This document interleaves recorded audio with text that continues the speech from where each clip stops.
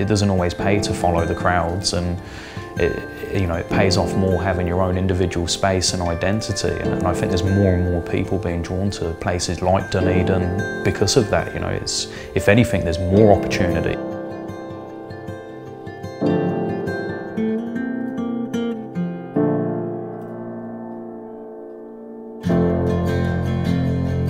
I'm from a very humble working class background.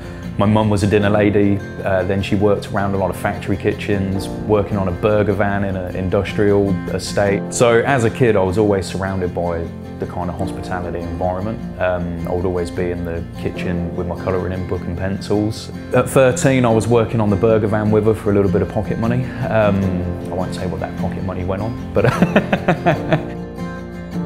basically sold everything I owned, my record collection, and that funded my move to London. And I basically handed out my CV to places saying that I would work for free, I'd clean your floors, and just for the sake of getting a better education with food.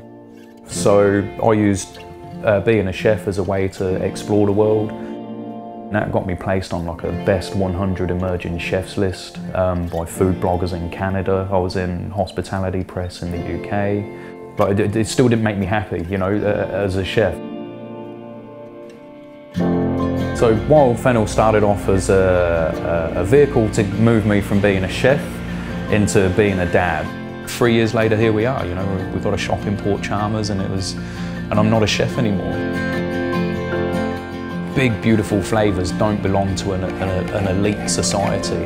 They belong to everybody, and I think that is a really big reason why our spices are very successful. They're massive on flavour. You've got 20 years as a chef backed into each pinch that you're sprinkling on a little bit of fish or a little bit of lamb.